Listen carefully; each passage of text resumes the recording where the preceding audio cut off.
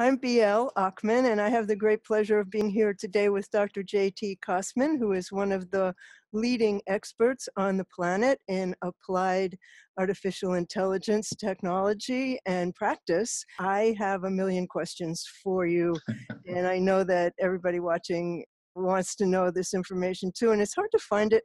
I have heard you speak, and you are just so clear, which is why I was so excited to be able to interview you.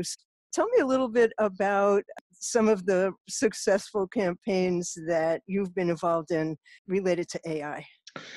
Sure. Well, it's great to be here. Thanks for inviting me. I've been looking forward to the conversation. I have one of the more eclectic careers, I think, in artificial intelligence and in data science in general.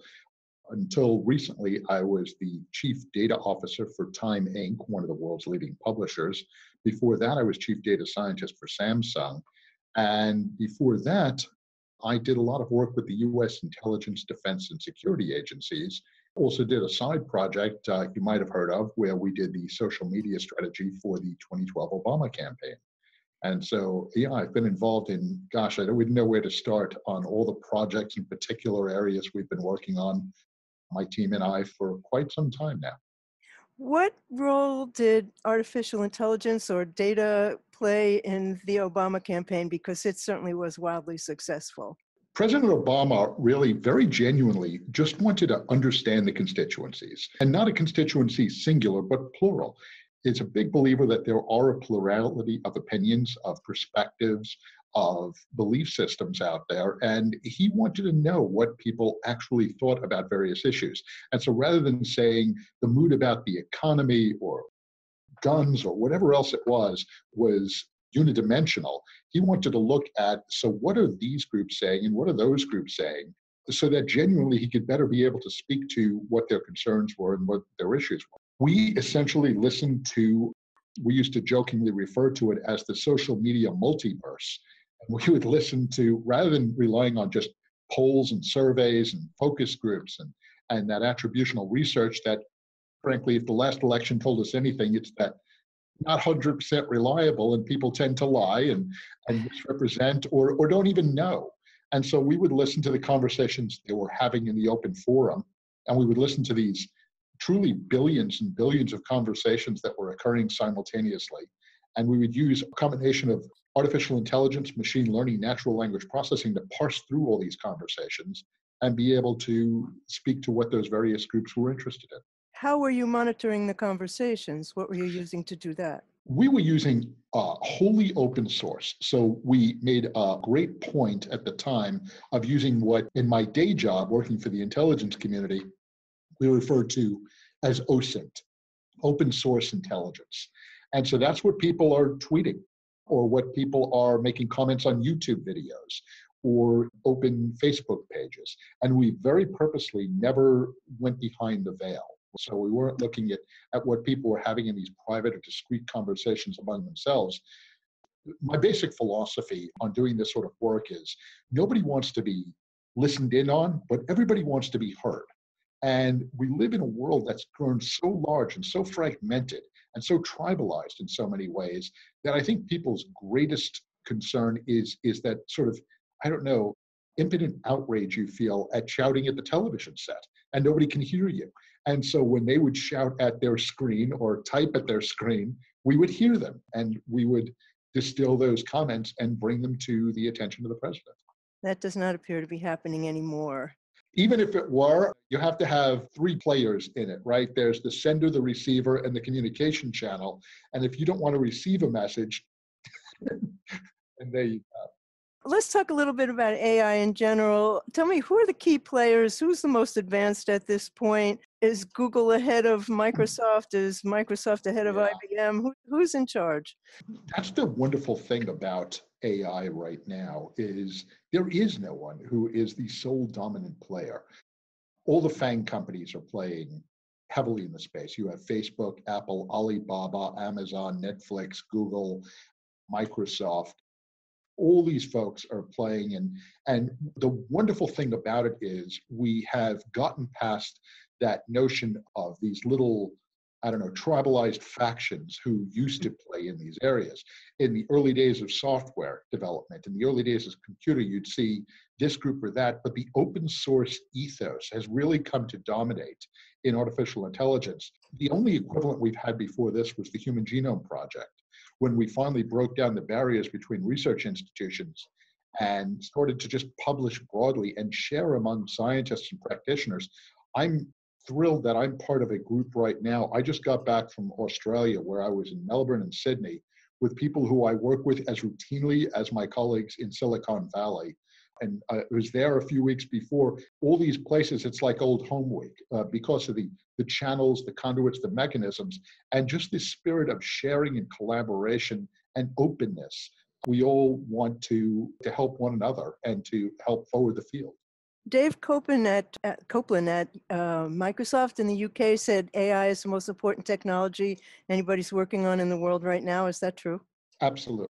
Inarguably. And it's not because I'm working at it and I have this natural bias, but when you look at how fundamentally it's going to impact and is already impacting every industry, every sector, everything, and its ubiquity, its generalizability, its applicability into every area of our life, from healthcare to marketing to logistics and manufacturing, there's absolutely nothing that it won't touch.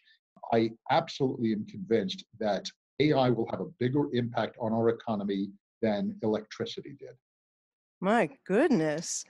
And it's virtually invisible, basically. I mean, those of us who are being studied don't know it. Those of us, when you use your healthcare system or whatever, you're not really aware of the fact that AI is involved. It's just like, is it convenient or is it not? Is it helping me get what I want to get or not? So it's sort of a background thing, which a little bit is scary. Well, I prefer to think of it as those of us who are being served. And really, that's what AI is about. It's got that same ubiquity as electricity. When I ask people, where does electricity come from? They point to the outlet on the wall. And that's okay. That's how you should think of it. It's the same with driving your car. You don't necessarily have to know how to disassemble and reassemble a carburetor, or even how we extract gasoline from fossil fuels to be able to drive your car. You're using AI every day, whether it's in your nav system or in Siri or Alexa, or the recommendations you're getting when you're shopping on Amazon or watching a movie on Netflix. Its ubiquity is its real value. And if we're successful, increasingly, you won't be aware of it. And I don't mean that surreptitiously. I mean, it will be one of those things that simply serves you and serves your needs. Seamlessly. Yeah, exactly. Frictionless is So given all of that, do Facebook and Twitter and Google and YouTube have enough data to be able to stop Russian interference at this point, to be able to measure who's hateful and who's a bot? Can they tell? And if they can, what's stopping them from doing it? That's a wonderful question. And it's a multi-part question. The first question is, do they have enough data?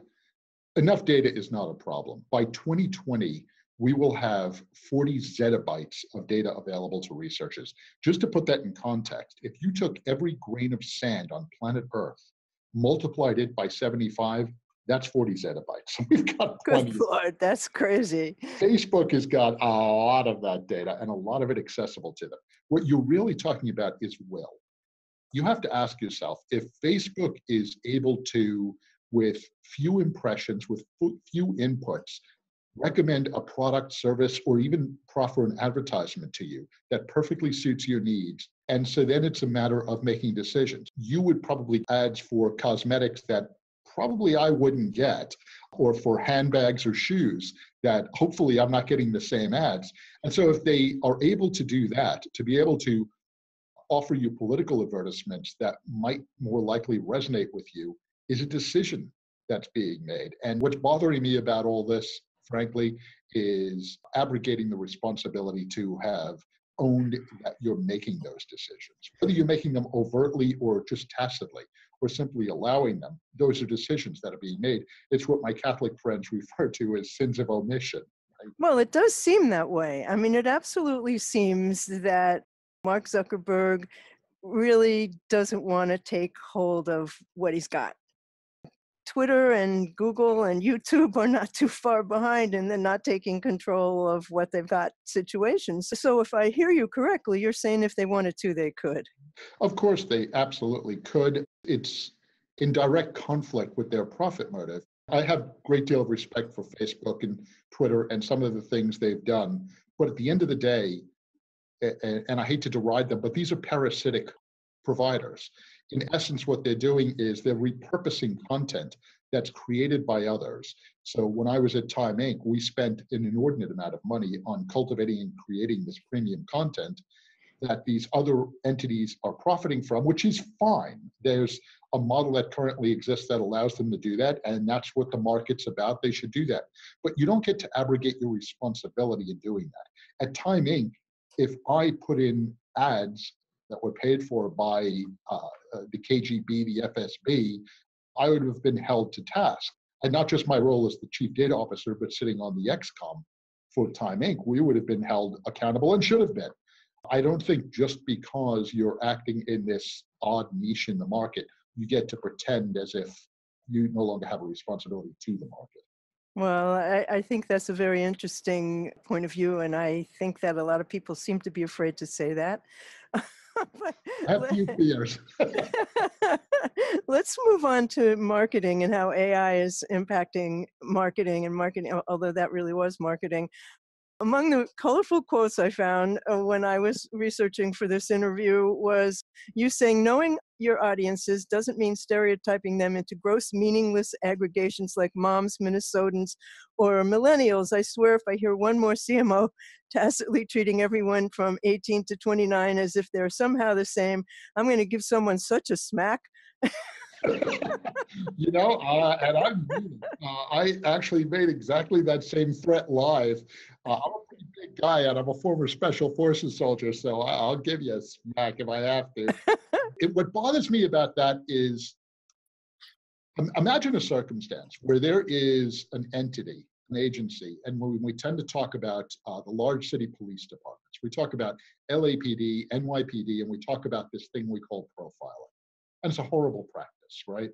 And what are we doing? We're effectively treating everybody as if they're the same because they're of the same ethnicity, nationality, gender, whatever else it is.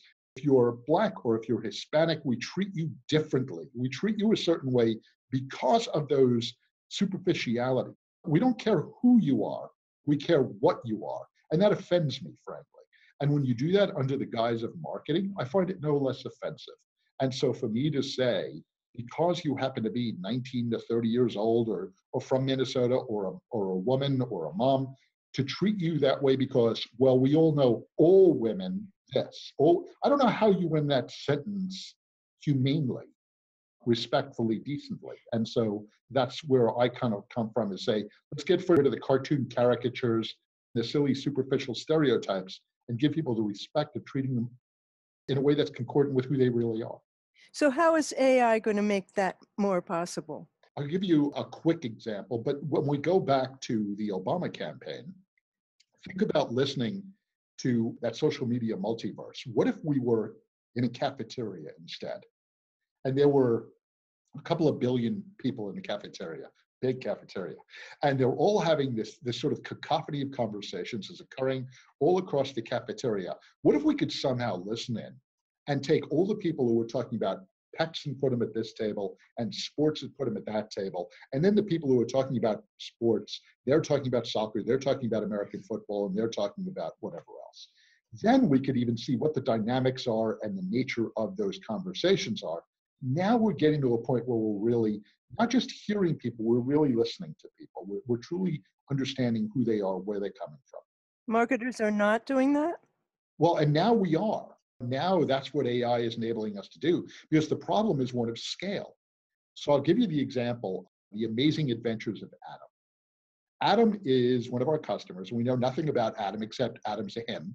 And we know he's somewhere in his late 20s. Adam makes a couple of purchases that we become aware of. He buys pizza, beer, and some kind of sporting event. Every week, like a ticking metronome, pizza, beer, and sports, pizza, beer, and sports, pizza, beer, and sports. All of a sudden that changes. Pizza, beer, and sports now becomes flowers, nice restaurants, and a cultural He event. met somebody. Well, flowers, nice restaurant, culture, all of a sudden. And then after a year of that, he makes one purchase for 2 months' salary at a jewelry store. I've given you almost no data about Adam, and yet we know quite a bit about him, right? Doing that at massive scale with, instead of 3 to 7 data points, with millions and millions of data points, that's what machine learning, which is one of the main constituents of AI, gives us the ability to do.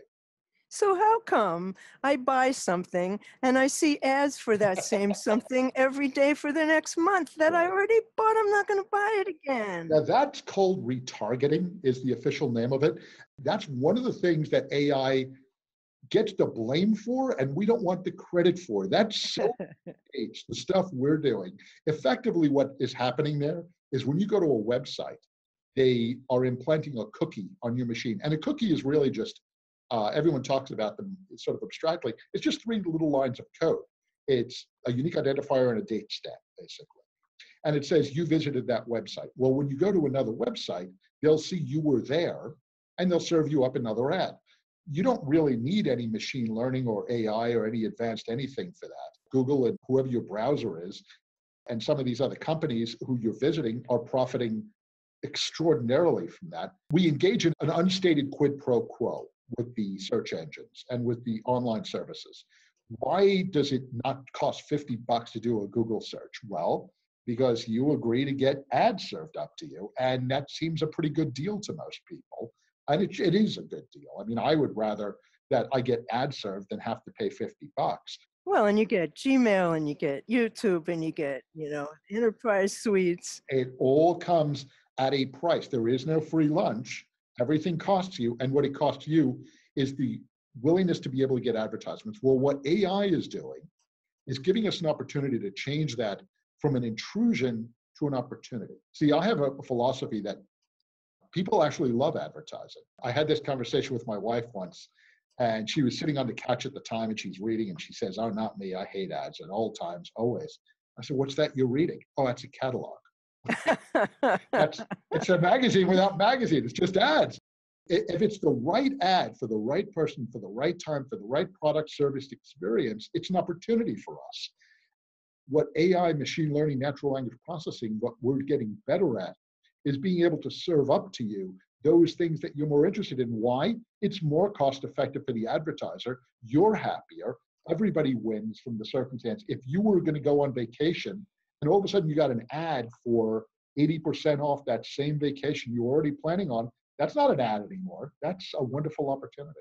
When John Wanamaker said if I'd get rid of half my advertising if I knew which half, now we'd know. And that's exactly right. We're answering Wanamaker's dilemma.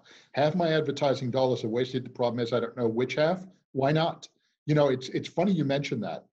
There was an ad, a cartoon rather, in the New Yorker many years ago. You'll probably remember it, 1994.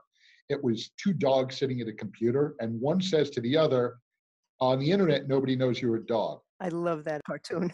All my work was predicated on saying, why don't we know if it's a dog? Why don't we know what breed of dog, if its tail is wagging and if its nose is wet? My work has largely been around trying to solve that problem and figure that out. Who's on the other side of that screen, and how do we know what it is they want, need, desire, or interested in? You have said that on behalf of all your ostensible customers, let me be the one to say it out loud, that undifferentiated crap is a waste of time and money, and it turns out it turns people off. It's just spray and pray. And so that there's really no excuse for that anymore. That's exactly right. It's laziness, and I think it's disrespectful, candidly. I think serving up those ads to you that just take away from you the one thing we have in life. As I'm getting older, you realize that it isn't the ephemera of stuff. It's the one thing we have is our time, is who we are. And for me to steal that from you is wholly disrespectful of you. It's one of my personal predilections. I'm always on time, always. Why? Because when I was a young man, I used to be late for appointments, and someone sat me down and explained to me, what you're really saying is you can't manage time, you can only manage priority. So effectively, you're telling people, I don't prioritize you, I don't respect you. And I think that's what advertisers are saying when they are taking away your time by, rather than doing that, to be able to give you something that could actually enrich, enhance, better, and improve your life. Why not do that? Well, that brings me to my next question. Is there enough reliance on data by marketers? And are they looking at the right data? Why is this sort of thing still happening? It astounds me. There was a front page article in Ad Age about a year and a half, 2 years ago. Title of the article was, "Why are CMOs dropping like flies?" And the average tenure for a CMO has reached all-time low. Oh my goodness. It's, yeah, more ephemeral now than a fruit fly. And gee, I wonder why. Well, really? You wonder why? You wonder why you're effectively just taking a massive budget and just throwing it up in the air and hoping something sticks. Shame on you. Shame on you. The tools, the abilities exist for you to be able to do these things right. Do them right. So, what skills do communications professionals need to have to make the best use of AI? And which professionals should have that? I mean, is it all of us? Answer lies in symbiotic relationships. No one is saying that CMOs or communication professionals or marketers need to get advanced degrees in mathematics or computer science or need to be able to do these sort of things. But on the other side of that, as I explain to my colleagues and peers and remind them, all of our successes are by proxy. I am not a marketer. I can't create a marketing campaign. All I can tell you is what will and won't resonate with whom and how effective it was. How does that differ from marketing? I guess it shouldn't. You know, the first marketer, and I argue that politics is a product like any other. And so the first one, I think, was Marcus Tullius Cicero, one of the great orators of all time. Cicero infamously once said, "If you wish to persuade me, you must think my thoughts, feel my feelings, and speak my words." So we've known that for 2,500 years. So where's the excuse? So why isn't a communication professional, why isn't an advertiser, why isn't a brand working with someone who can help you think their thoughts, feel their feelings, and speak those words, and then be able to help you engage in true experimentation? Gee, that campaign didn't work. When I was at Time Inc., without pointing fingers, we had a senior vice president who'd been there a very long time, and he was sending email marketing campaigns that had an open rate of a fraction of 1%, which is, wow, what a waste of time. And so my team came up with a new project, a new approach, and they said, we called it Project Elevate, ELEVH, which I thought was very cute. I had to put the number in there somewhere. But what we were saying was, what if, heaven forbid, instead of just sending one email to 100,000 people and seeing how effective it was, what if we did a test run with 5,000 people? And what if we tried 5 different subject lines under the premise that if they don't open the email, they're probably not going to read the offer, and see which is most effective, and not just globally, but with various groups. So we'll create these archetypes, these topologies, not predicated on those silly stereotypes, but people who are sports enthusiasts who are like the adventures of Adam, right? And so we find these people and we send it to them. And then we send it to this group and this and this and this. We had an increase of 1,037% almost overnight, just to be able to take a data-driven marketing approach on this one. How long ago? 2 years. 2 years. So 2 years ago, there were companies not using A/B testing? Everyone was starting to use A/B testing or multivariate testing, but are they using it as effectively as possible? Are you partnering with the scientists, the people who do this for a living? And I think what we find often is, I don't know if it's a matter of trying to cheap out or if it's, Upton Sinclair once said, it's hard to convince a man of something when his living depends on his not understanding it. And I think coming in and telling people that there's a new, better, different way to do things. And so we show them A/B testing. Oh, okay, we'll do this. We'll try 2 different things. It's not as simple as that. So right now, it would behoove agencies in advertising, PR, and digital industries to have a data scientist involved. If not on staff, and I don't necessarily recommend you hire data scientists because an entire team, they don't work independently. You're typically talking a team of 5 or 6. So you're talking about a couple of $1 million a year, but there's no reason you can't partner with, I think of it almost as an information Sherpa, as somebody who you can partner with, can give you some counsel, give you some guidance. In my humble opinion, it's nearly marketing malpractice to not take a data-driven approach to marketing once the tools are available. How you could put millions of dollars at risk in marketing advertising campaigns for all but the smallest companies, and even in the smallest companies, marketing always represents a very significant portion of budget. How you could put that at risk without even making a phone call. I've actually told people, by training, I'm a data scientist, a mathematician, and a psychologist. And I've told them, I think I'm the only doctor left who still makes house calls. I'll talk to you for free. Call me. Let's at least talk it through and talk about what it is you're doing, rather than just go blindly into the dark and wasting your money. You're courting not just Wanamaker's dilemma. That would have been bad enough. At least Wanamaker knew half his dollars were wasted, and just half. Most organizations are probably wasting 95% of their budget, and that's no exaggeration. You're speaking to such a small fraction of people, a way that will resonate with them and they will respond to. Why not shift a small portion of that to spend time with an expert? Well, given that offer that you just made, how do we get in touch with you? You can link to me on LinkedIn. You can email me directly. My email is my name, JT Kostman, JTKOSTMAN @gmail.com. I'm always happy to talk to just about anybody about these things. If you can't tell, I'm pretty passionate about this stuff.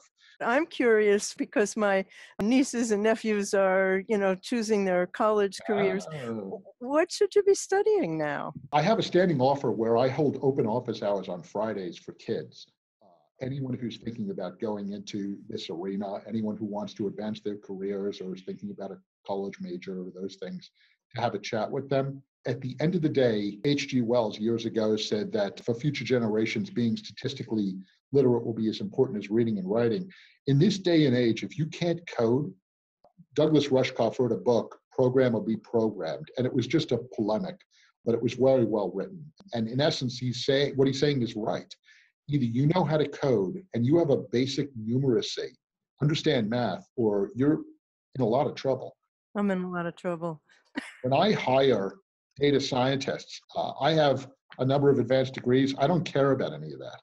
To me, I tell all my I don't work with recruiters, but I tell all my internal partners and my team, all I want are people who are passionately curious, numerate technophiles, who are wicked smart and work well with others. That's it. Those 6 criteria, and you're good to go. And by the way, the people who think they're not numerate are wrong.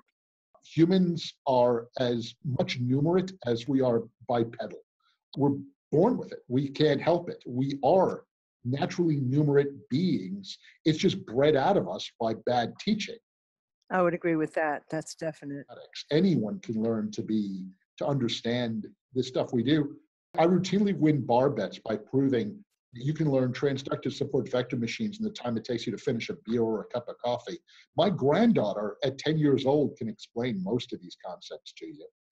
Not just understands them, she could explain them to you. So how do kids reach you on Friday afternoon? What if a kid wants to talk to you?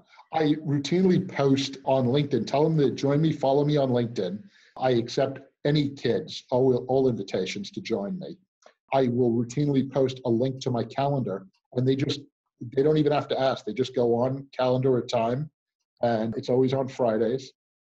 And I'll block open usually the entire morning from 8 till like noon, 1 o'clock in the afternoon, and book these 50-minute sessions.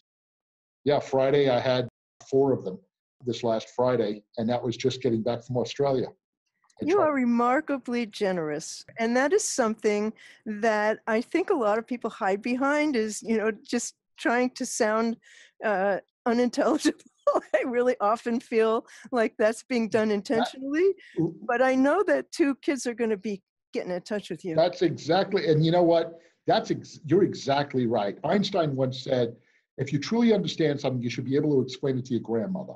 And I think that is so true. I was on a call this morning with one of the biggest firms in the world, and they were talking about bringing someone in to explain blockchain and Bitcoin, and they didn't know what the hell he was talking about. And so I told him, do you have 5 minutes? I'll explain this. Oh, please It's explain. not that complicated. And so I walked them through blockchain. And we hide behind the jargon and the nonsense. I'm a huge Sherlock Holmes fan.